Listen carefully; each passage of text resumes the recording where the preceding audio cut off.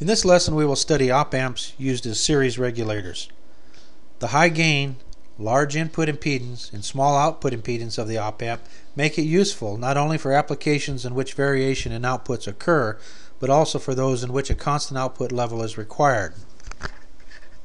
In voltage regulator circuits, where the amplitude of the output voltage should be constant, the op-amp can be used as a voltage regulator in many ways. In some regulators, the op-amp provides error detection to control the load current and voltage through a resistor.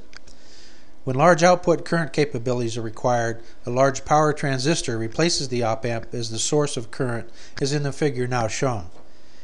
In this configuration, the op-amp, serving only to control the transistor, functions as a comparator rather than an amplifier in order to detect any variations in the output voltage level. This regulator also uses a Zener diode to set a constant reference level.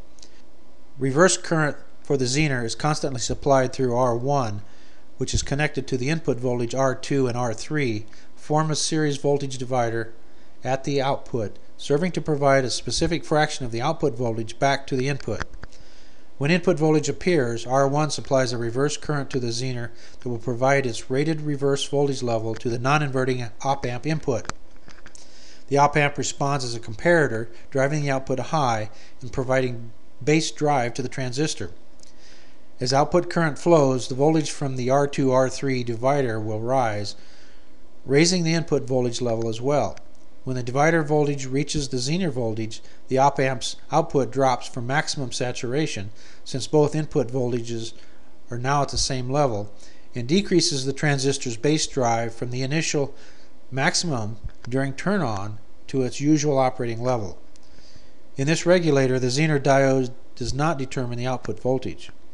The closed-loop voltage gain is expressed as 1 plus R2 divided by R3.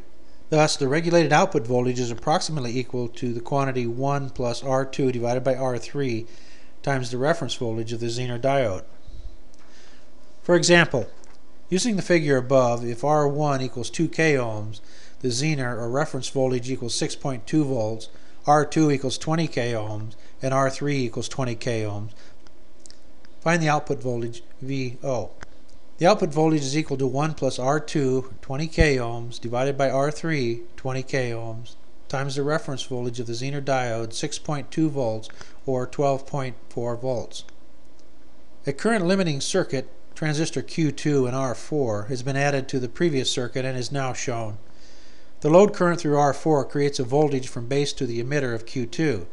When the load current I sub L reaches a specific value, the voltage drop across R4 forward biases the base emitter junction of Q2, thus enabling it to conduct.